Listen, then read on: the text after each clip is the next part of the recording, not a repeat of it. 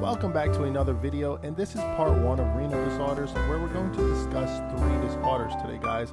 That of incontinence, urinary tract infections, and kidney stones. So we're going to start with incontinence, and this is the involuntary or uncontrolled loss of urine. Now there are many different types of incontinence, and I've listed 4 here to provide examples. So stress incontinence is the involuntary loss of urine due to abdominal pressure. For instance, when we cough or laugh or even sneeze, urine can leak out, and this would be referred to as stress incontinence. Also, reflex incontinence is an example, and this just refers to urine leaking out in response to nerve damage. Moving along, urge incontinence is just a strong urge to urinate, hence the word urge, and here urine leakage is uncontrolled as well. Lastly, functionary incontinence. This refers to the impaired ability of one to get to the restroom due to the environmental factors or just their function in general. Maybe they're immobile, they can't really move that well, and this is a form of incontinence. We're going to discuss medications used in the case of incontinence, and those are going to be things such as our anticholinergics, such as ditropan and Enablex. These help by calming down the bladder when it is overactive.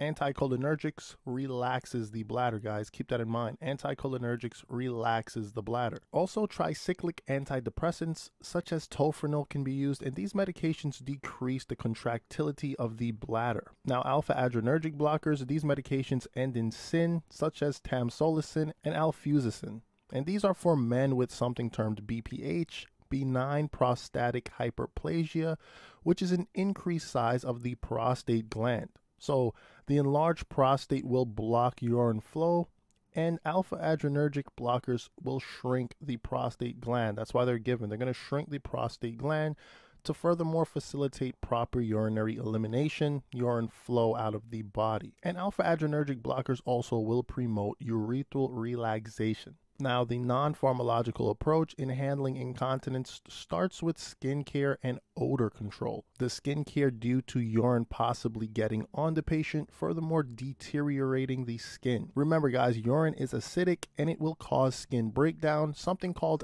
IAD, which stands for incontinence-associated dermatitis. Also, exercises such as Kegel exercises are done, which are going to strengthen the urinary sphincter muscle, which helps hold in urine. So throughout this video, if you do need to urinate, just do some Kegel exercises and hold tight. Or you can just pause the video and go to the bathroom.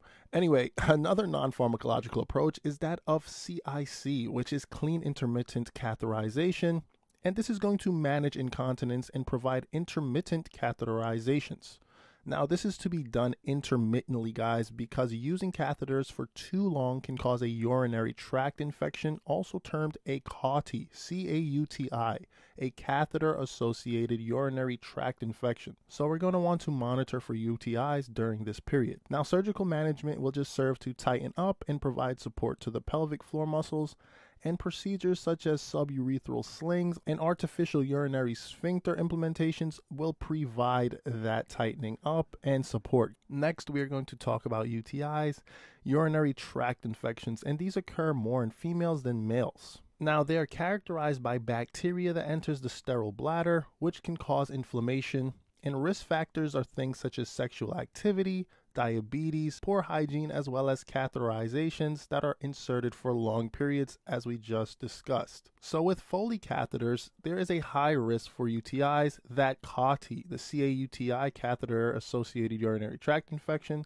And when hanging the bag of the catheter, we want to hang it below the bladder, which serves to prevent backflow of urine back into the bladder, which can cause that inflammation and infection. So we're going to want to hang it below. We're going to make gravity play out here. We do not want any backflow back into the urinary bladder. Now, UTIs are infections of the lower urinary tract. Okay, keep that in mind, the lower. Opposite of a UTI is another disorder that we're going to discuss in part 2 of this presentation, which is pyelonephritis, and pyelonephritis is the upper urinary tract infection.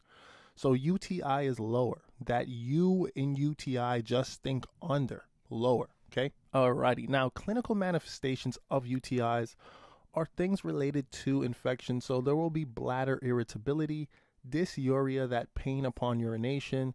Also, frequency may be seen, and urgency, the need to urinate constantly. Hematuria may be seen as well depending on the infection, and this is blood within the urine, and microhematuria is small amounts of blood in the urine, microhematuria. And that will only be seen in laboratory testings, guys. It won't really be seen when you do urinate. Lastly, suprapubic pain may be manifested, and this points to infection and discomfort. Now, when choosing an antibiotic, a culture and sensitivity test must be done to see what antibiotic will exactly be used. Now, the urine culture will describe the bacteria type, while the sensitivity part will tell us what antibiotic should be used, okay?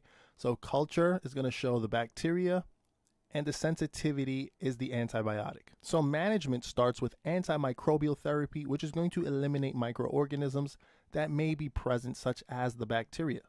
Ciprofloxacin and Bactrim are examples. And lastly, pyridium. And pyridium is a urinary analgesic, so it's going to reduce or prevent that dysuria, that pain upon urination. Now, pyridium turns urine orange, so we're going to want to educate the patient on that in case they freak out when they see that orange urine. Also, with the antimicrobial therapy or antibiotic therapy, we are going to want to inform these patients to take the full dose of their antibiotic to prevent drug resistance.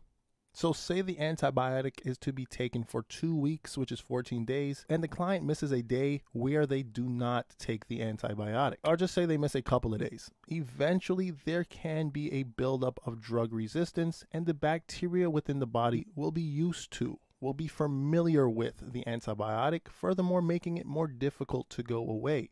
And this can also cause the reappearance or exacerbation of the disorder.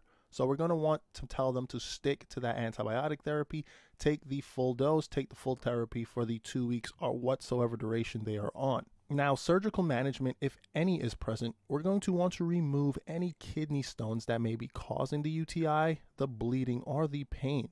Also, if BPH is a cause in males, the removal of the prostate will assist in therapy. In nursing management, we're going to want to monitor the temperature of the patient, checking for a fever to see if any infection is present. And if there is a fever, that means the UTI has now become pyelonephritis, because pyelonephritis is a complication of UTIs. And if a fever is present, this means pyelonephritis. In UTIs, there is not a fever. Once you do contract a fever from a UTI, it's not a UTI anymore. It is now classed as pyelonephritis, guys, okay? Also, we're going to want to evaluate the pain status, that pain upon urination, dysuria. Also, checking the urine characteristics are important as well, because we want to make sure therapy is being therapeutic. No signs of blood or color and odor abnormalities. We don't want to see any of that. Interventions are going to focus on the monitoring of vital signs, as well as doing the abdominal examinations. Administering medications as needed and providing education to the patient is going to be very important as well. We're going to want to tell them about everything. Now, education here is going to focus on the prevention of UTIs, and you could tell them to wipe front to back when cleaning themselves, and also urinating before and after sexual activity.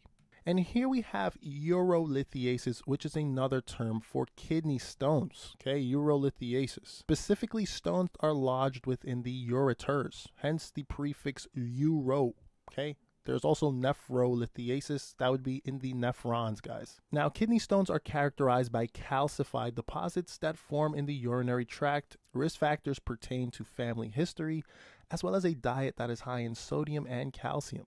So hypercalcemia and hypernatremia side effects can be kidney stones. Dehydration is also another risk factor in acquiring kidney stones, and this pertains to that same hypernatremia, because in hypernatremia there is more than likely dehydration. Clinical manifestations pertain to severe pain due to the stones, as well as evident hematuria within urine, that blood within urine.